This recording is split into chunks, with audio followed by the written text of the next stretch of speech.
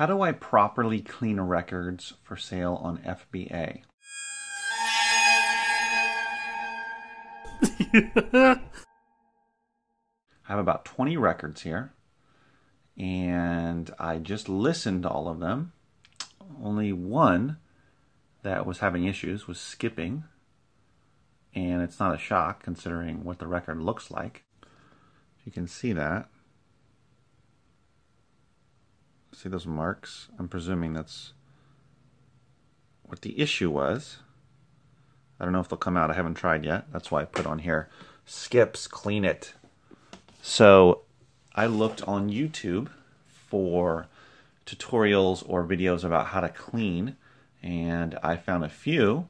So I got some ideas, and I tried one way in particular, and it seemed to work, but it took a little bit of time and potential for the label getting wet. So I want to pose 4 questions about how to properly clean albums for sale on Amazon. Number one, how do I clean vinyl records effectively? Simple enough, right? Should I use a microfiber cloth? Just wipe it off, play them, see if they work, put them back in the sleeve, send them off to FBA. Should I, as I learned in one video, put dishwashing soap on the actual record, then run it underneath warm water and use your fingers, after of course you've washed your hands very well, use your finger to rub the soap and water into the vinyl and basically just rub it in and wash it out, wash the soap out, and then afterwards just let it air dry. That was one particular way, and there were a lot of people commenting saying that it worked for them, and they were surprised, and that it played better, and that sort of thing. So that's a great way to clean it, because you don't need anything special, but it takes a little bit of time, and you just have to be a little bit careful with the label and make sure you don't get the label wet, especially if it's one that can get damaged or stained if it gets wet. But that takes a little bit of time, and then drying takes about 10 minutes or so. That's a bit of a long time, especially especially when I start buying bulk buys of records, and if I get a couple hundred and I'm processing 100 records or whatever it is, that would take a long time. I understand for your personal collection and you don't necessarily need to hurry up the process, but I want to know how to do it effectively. What's a good way to clean off the record? Number 2, how do I clean a record fast? So I want to do it effectively, but I also want to do it relatively quickly. If it takes 30 seconds to a minute to clean it, that's not too bad, but 10 minutes, 20 minutes per record is a bit much. I've heard taking compressed air, blowing the dust and lint and whatever off of it, using possibly a cotton shirt or cotton towel or microfiber cloth and wiping it off that way, that sort of thing.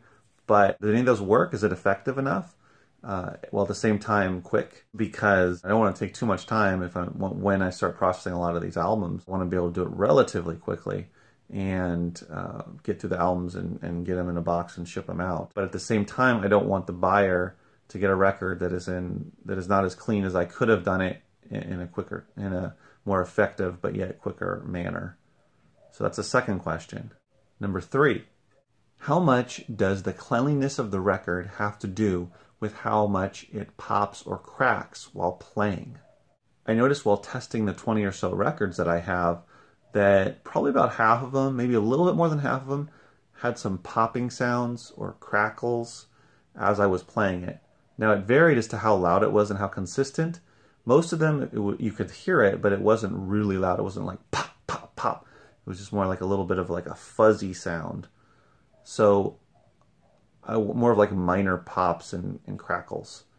So I'm wondering how much that has to do with the cleanliness of it or if it's some other issue. A little bit that I've read says that if there's lint or dust and if it gets on the needle, then that can affect it, or if it's in the grooves, then that can affect the sound of it. So please let me know if you have experience with this, how much the cleanliness affects the way that the record sounds.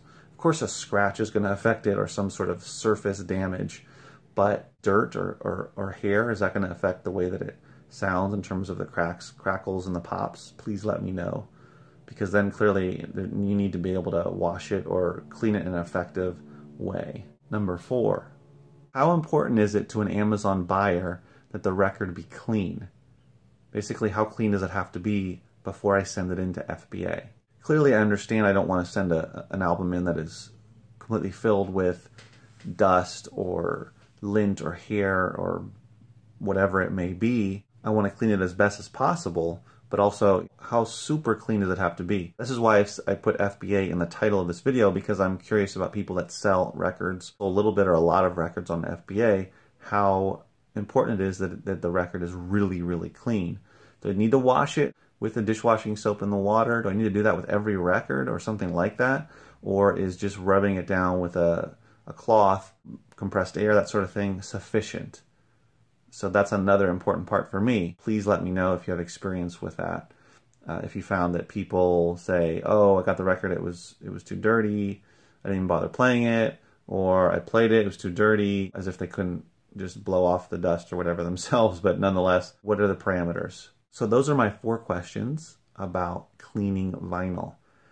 If you are selling on FBA, of course, if you're selling on eBay only, or mostly, I guess the same thing could apply, but definitely be helpful if you're on FBA. You could do merchant fulfilled, but if you're selling on Amazon and you have experience with cleaning records, please let me know it works for you. Is it fast? Is it thorough? Do the people, does it affect how the record sounds, which I'm sure it does, but how important is that for the fuzzy crackling sounds? And is it super important to the buyer that it be really, really clean or clean enough so that it doesn't affect the play? I really appreciate any input, and I'm really excited about getting into vinyl, but I'm just trying to find out all of these little details where I start. So I'll probably make other videos about condition and packaging. But for now, as always, remember, keep booking.